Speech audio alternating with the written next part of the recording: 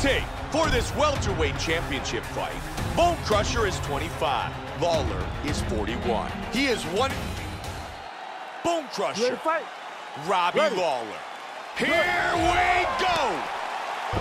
Fight scheduled for 5 5-minute rounds. Joe, he's got a ton of momentum. Very confident as he fights here in the octagon, coming off that knockout victory in his last fight. He looked outstanding, and tonight, he'd love another KO. Nice kicks. Now we have ourselves a fist fight.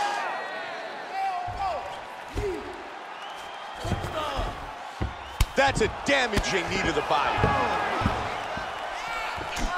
There it is. Oh, look at that. Hard overhand punch.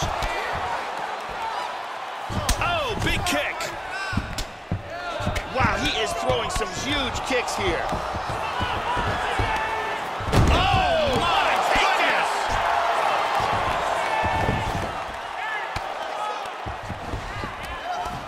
Now he's in half guard.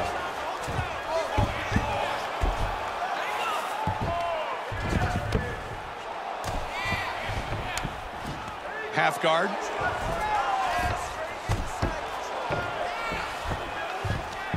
Under 3 on the clock, round 1.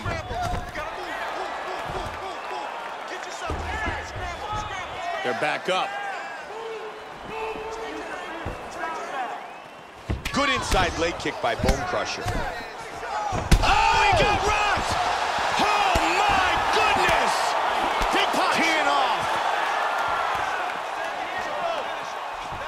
Oh, head kick. The kick. Nice good left hand. Now he's got there's the big takedown. Half guard.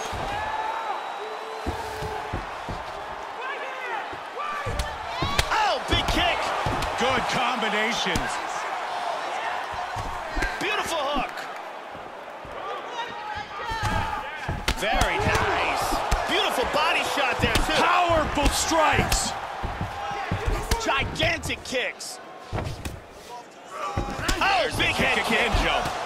Oh, he got rocked. This could be it. Robbie's in big trouble, Mike. Oh, my. Just like that. Wow. Wow. Man.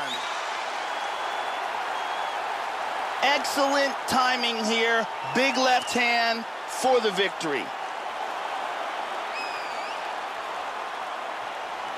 Once again, here's our fight replay. And here we see the spectacular bomb that he landed to retain his world title. The speed and power is something to behold, and as it lands, immediately his opponent goes limp.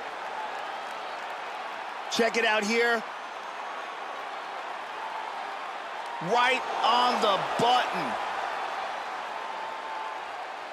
Bruce Buffer has the decision. Ladies and gentlemen, referee Herb Dean has called a stop to this contest at 3 minutes, 52 seconds of the very first round.